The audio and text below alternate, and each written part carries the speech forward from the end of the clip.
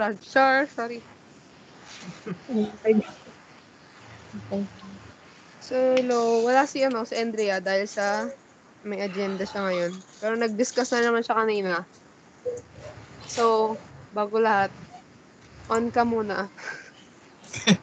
Kurang jump tayo. Gulo na naman ang buko. Fudge.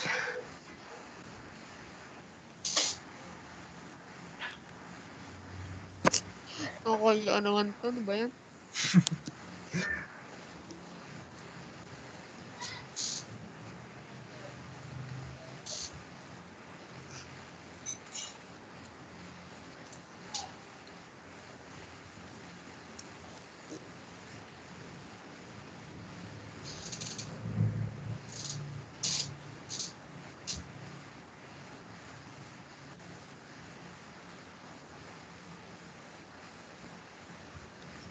So ngayon, yung pangalawang meeting, i-discuss natin yung problem 3 na pangungunahan ni Sage.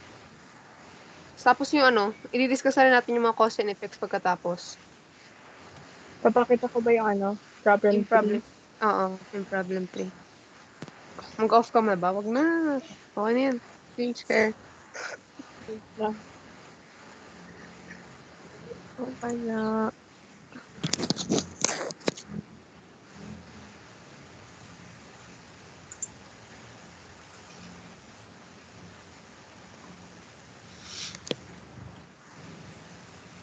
Wait, asa yung share screen dito? Ito to, yung katabi ng leave. Okay. Top right.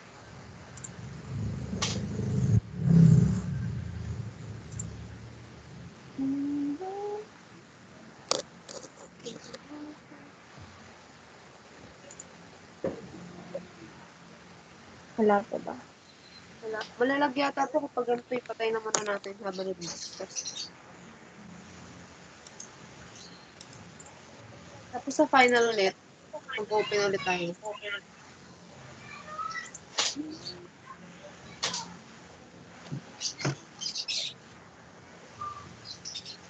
Nakikita na? Oo. Mm-hmm. Okay. So, I'm Paige Diana Sacares, and I'm going to discuss the social injustice, which is the major problem.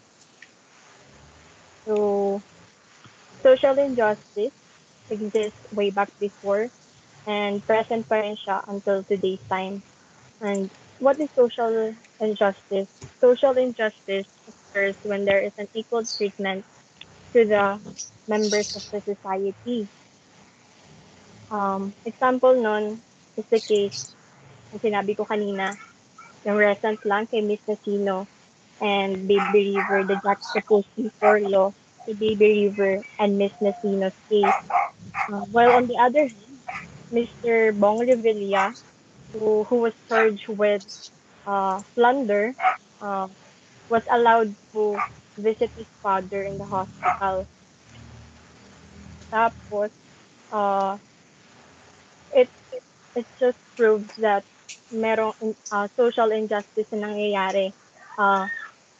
Class oppression or classism is present in that case, wherein um, yung status saka yung power ang nadi-discriminate because powerful and influential person si Mr. Bong Revilla, treated siya much better by the authorities. While Miss Nasino is an average in average class and an activist, ano siya, na-oppress yung kanyang what do you call this? Kanyang privilege na privilege to attend her daughter's wake. Dito sa social injustice, nagkakaroon ng hindi nakukuha ng tao yung privilege na deserve nila, which would lead to different causes and effects. na pangungunahan ni Hindi.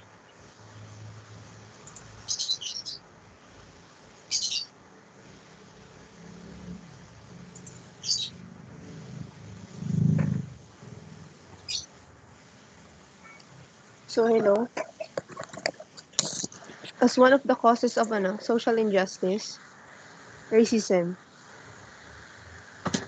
Well, so dumating na naman tayo sa na na dumalik na naman tong kaso na 'to dahil kay George Floyd. Matagal na nangyayari 'tong racism na 'to simula pa dati, even from ancient times pa. Pero ngayon, mas dahil sa incident ni George Floyd. Wait, screen share pa ba?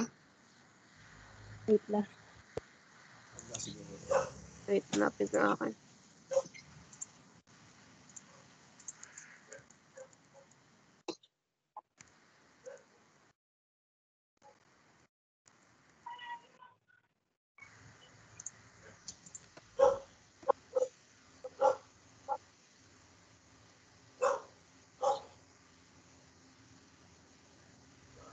Yan, okay, ulitin ko.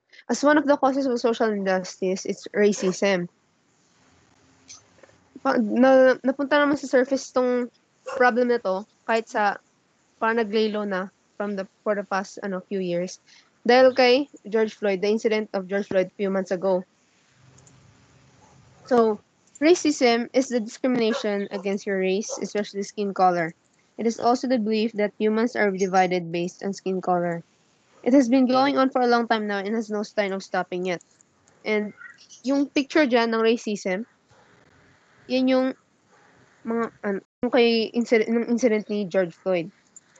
Pero naging relevant siya ngayon sa society ngayon dahil sa hindi lang naman yung mga black and white yung black against white yung nakakaranas ng mga racism, pati rin tayo mga Pilipino. For example, na lang yung mga OFWs, mga tourists, mga immigrants na pupunta sa ibang bansa pero nadi-discriminate lang dahil sa kulay nila. Next cause po.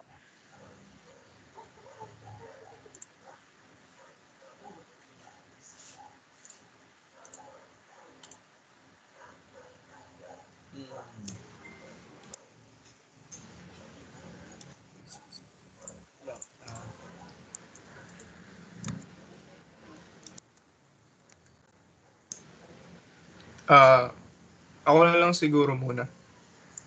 Mag-share screen ako. Ayan, kita ba? Yes, kita. Sige. So, again, I'm Kyle Roldan. So, as one of the causes of social injustice is sexism po. And to define sexism again, it is discrimination based on a person's sex or gender. It has been linked to stereotypes and gender roles and may include the belief that one sex or gender is intrinsically superior to another. And according to Myers 2005, there was a time here in the Philippines when learning to play gender roles was so much part of growing up that no one regarded it as a problem.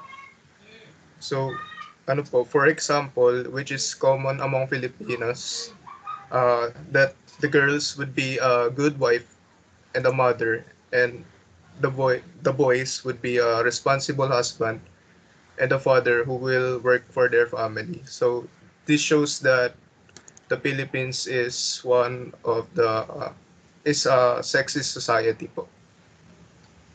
Okay na ako. Thank you.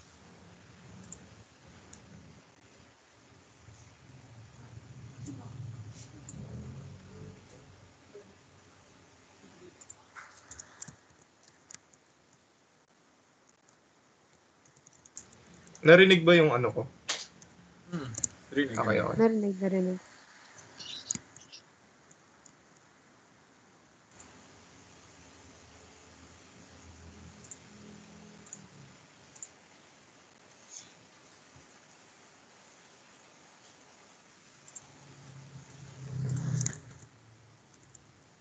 Kahit yung problem 3 na lang i-show nyo kasi dalawa naman ipapasa natin, isa ito, tapos yung kanina.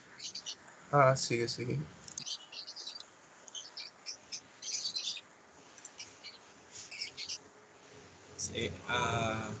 Sige, ako naman sasalita tungkol sa ageism naman. Mag-share screen po ako.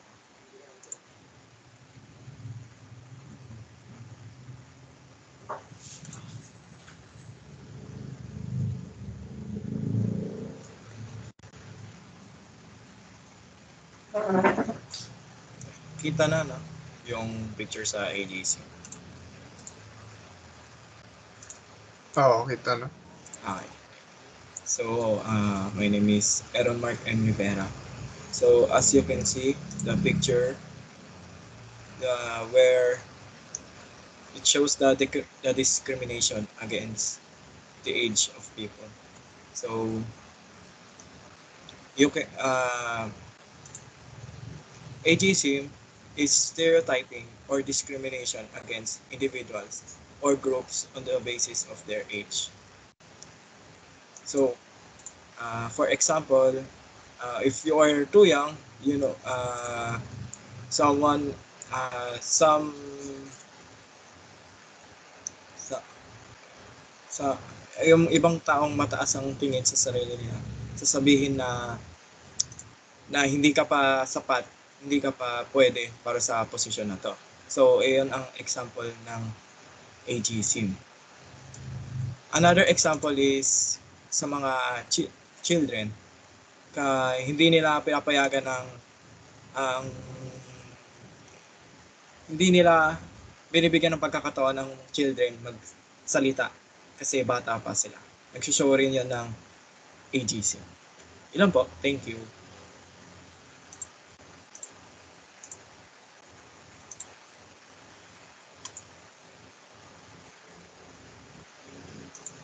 Yung last cause po ng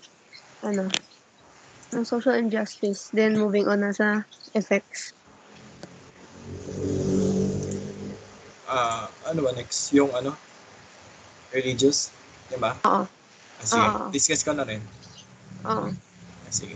Thank you. So, may nyo na akong game.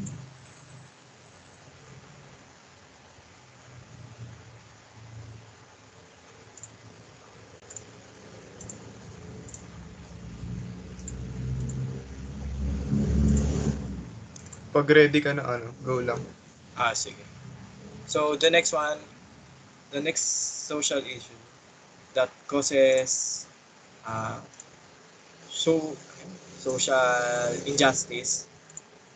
The next social issue that causes social injustice is religious discrimination. So, this is share content.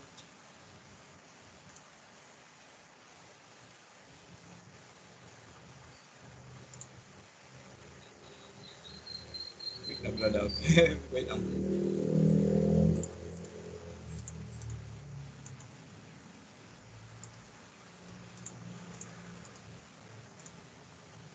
Hindi ko ma-share yung picture.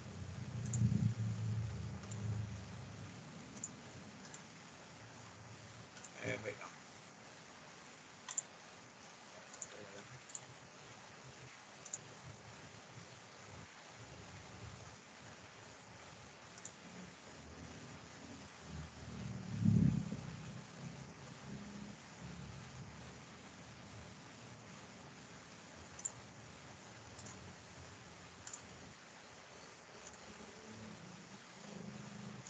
So, going back, what is religious discrimination? It is discrimination against different religion.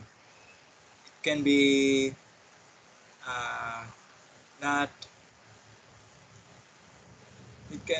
pwedeng hindi sila pinapayagan magtrabaho based sa religion nila. Yun ang religious discrimination. Ang example nito is kapag, for example, Muslim wants to get a job, tapos ang mangyayari, hindi nila hinahire yung Muslim kasi iba ang religion. So that is an example of religious discrimination. Also, ang harassment against other religion is religious discrimination. Yun lang po. Thank you.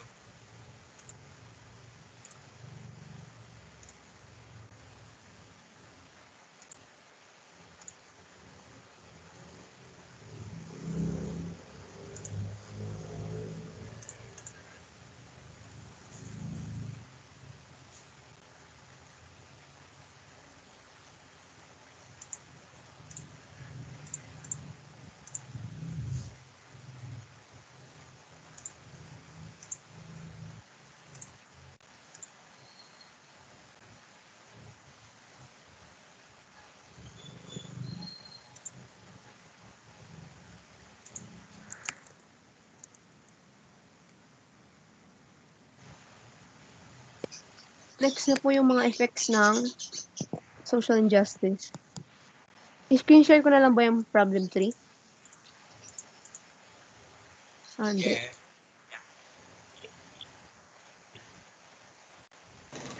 Okay, effects na. Yung effects ng social injustice, isa doon ay yung poverty. Poverty is a state or condition in which a person or community lacks the financial resources and essentials for a minimum standard of living. So, example na to na bakit effect ang poverty dahil sa social injustice. So, pag hindi binibigyan opportunity ang mga na discriminate sa pagtrabaho pati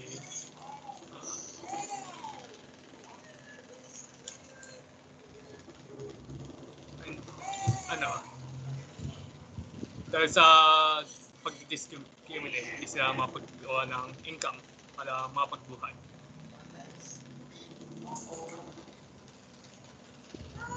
Yung na po.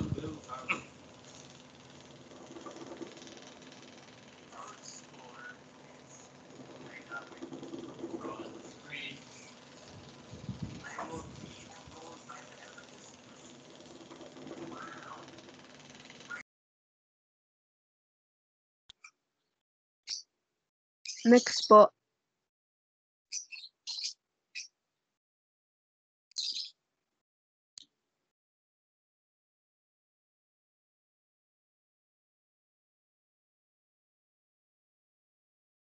Ako na lang po yung next. Sige po. Okay. Social injustice in effects of corruption. Corruption is dishonest behavior by those in positions of power or authority. The examples of corruptions are bribery, double dealing, manipulating elections, and diverting of funds. I am relating the social issue on the recent PhilHealth issue because of the prevailing corruption in the said organization. PhilHealth had been proven stealing the governmental funds that can be used to provide necessary healthcare for the people who are in need, especially in this type of situation wherein we are in this state of pandemic. Corruption cannot be avoided, and it is constant in all civilization. The causes of corruption are political, economics, and professional ethics, morality, or habits. However, it has a huge effect on the economic growth and on the societal development of the community. Yun lang po.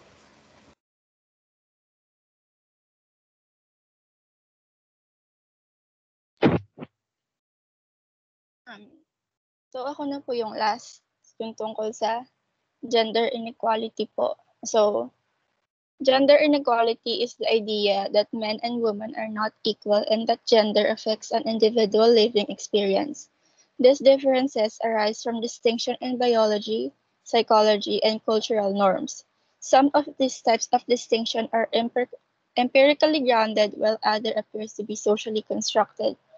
So yung sa gender inequality is parang less yung opportunity ng mga babae kaysa sa lalaki kasi nga parang minulat tayo ng society natin that men are more capable in workplace than women. So, yun. Yun lang.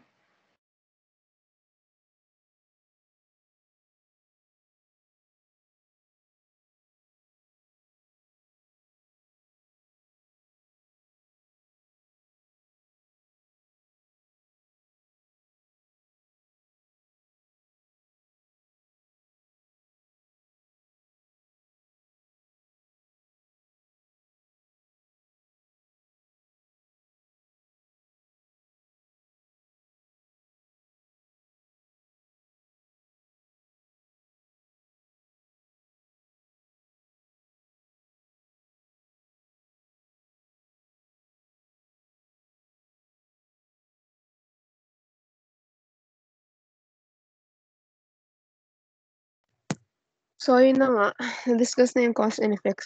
Pwede mo may mag-screen share ng ano, ng problem 3?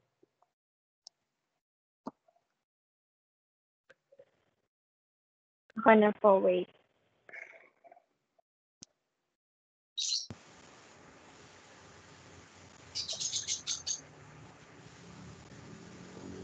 Okay.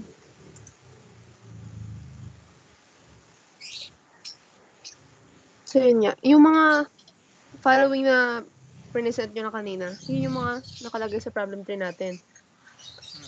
The main problem is social injustice, and the 4 causes are sexism, ageism, racism, and religious discrimination. Under effects naman, effects of social injustice is poverty, corruption, and gender inequality. So, from those, from the problem 3 na yan, kailangan natin masagot yung first is, what should be done to prevent the major problem to happen? And state your solutions. Anong pwede nating magawa to prevent the social injustice to happen? Society.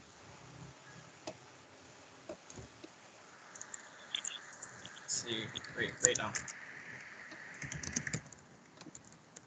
Siguro i-educate natin yung bawat isa sa mga issues na nangyayari dito sa country natin.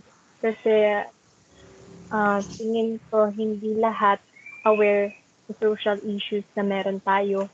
Kasi nga, kinoconceal lang siya ng media or ng government.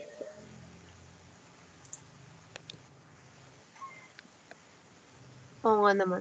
Kasi 'di ba yung mga nandiyan na yan, mga ageism, example, racism, parang kapag pinag-uusapan natin yan, pag pamilya lang, mga kaibigan, minsan nga, parang gino-joke-joke pa nga yan eh. Oo, parang ang shallow lang para sa ibang tao ng Ito mga yung, issues na yun. pag sinabi namang, pag na ka na, nagjo-joke lang naman ako, masyado ka naman. Oo nga. Hindi nila siniseryoso yung ganong usapin. Kasi ganun tayo ganun kasi yung parang mindset nila, kasi ganun din yung Pilipinas. Ganun yung environment natin. Mm-mm. Like, kala natin ayos lang. Tapos once na naging aware tayo sa mga social issues na yan, doon natin nalaman na social issues pala yung mga ganyang practices. Well, hindi naman natin ma-completely ma-eliminate yung ganyan kasi ingrained na yan sa mga tao talaga. Oo. You can only Tama. prevent it. Ayun nga, katulad yung sinabi ni Prevention Sage. para sa mga nakakaalam. Parang give awareness niya. Kasi Awareness. nalabas lang sa mga bibig nila pero hindi naman nila alam na nakakasama na pala. Yun lang po ba? Wala na po ba? Bukod sa give awareness. Kasi yun lang din talaga naisip ko. Yun din unang pumasok sa... Kasi wala na tayong Kailangan magagawa dyan. awareness. Kasi... Nasa tao na kasi yan eh. Bago magsalita, dapat isipin muna yung... Yeah. Practice, think before you. Wala na po ba? Okay. Wala na. Next question. So, what can the group contribute on the solutions? So, di ba yung solution niya natin? Give awareness. Kasi, para maintindihan lang na yung pinagsasabi nila is nakakasama na pala. So, anong magagawa ng grupo natin para makakontribute sa solution na naisip natin? Ano siguro, parang i-maximize natin yung social media natin parang as a tool to spread awareness to other people. Tama. Yes, tama. You should be an advocate gamit ang social media apps. So, we use what you have para makagive awareness further sa mga tao na hindi aware sa gantong problema. Tama. May iba pa po ba? Kasi yun lang talaga. Okay lang naman siguro yung isang solusyon na naisip natin. Diba? Parang at least attainable yung solusyon na pwede natin gawin. Kasi hindi naman yan maano agad eh. Hindi natin masosolusyonan agad yan eh. Dapat simulan sa maliit na step talaga. Pero para maging effective, first, we have to apply it to ourselves. Yung mga sinabi natin. Sa sarili mo na. Yes. Before we, teach it to others. So, yun lang po. Thank you for this another session. Baka mapasa na rin natin mamaya. Yay! Yay! Nice. Tapos agad. Nice. Okay, ito na ba? Wala, ang dami ng ing eh. Kaya nga eh. Nakagulat. Grabe, Wait, isang stop recording pagsama. muna. Wait lang. Buksan nyo muna lahat ng mga Ayaw camera nga nyo. pala. Nag-rant sa PT. Nakakaiyak yun. Camera muna.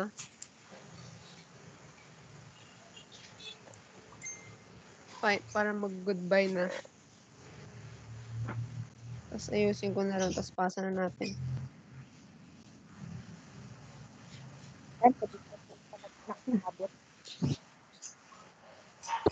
Minus. Ikala ko.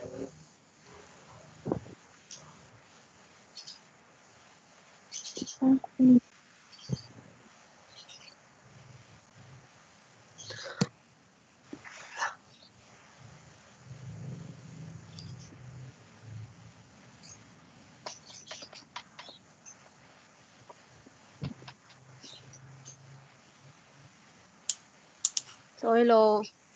And thank you for this for cooperating po.